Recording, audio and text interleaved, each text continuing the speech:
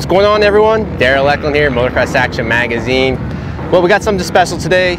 We actually share a special thing with FMF Racing.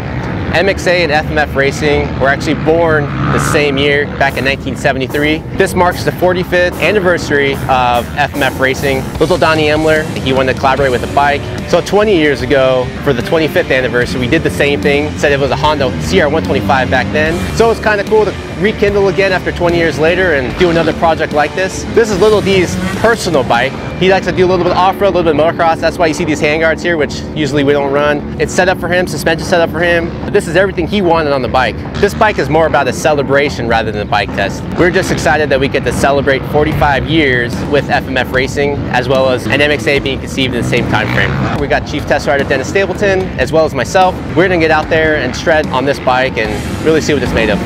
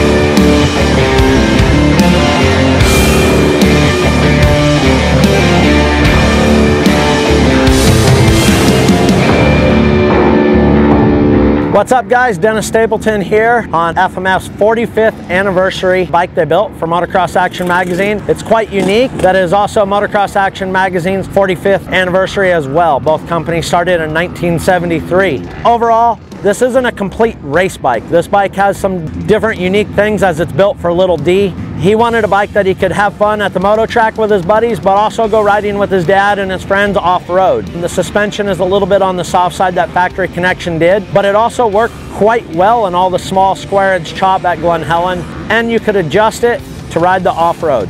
No major complaints. The bike worked quite well on the moto track. We didn't get to ride it on off-road, but I'm sure he'll enjoy hitting the trails and other events he has lined up for this bike. As this isn't the first bike we've built with FMF over the years, we've done CR125s, CR500s, we've done tons of cool and unique stuff with them. We're very pleased that we got to ride the 45th anniversary bike. Hopefully we'll be doing another cool build in another decade as both brands are going strong.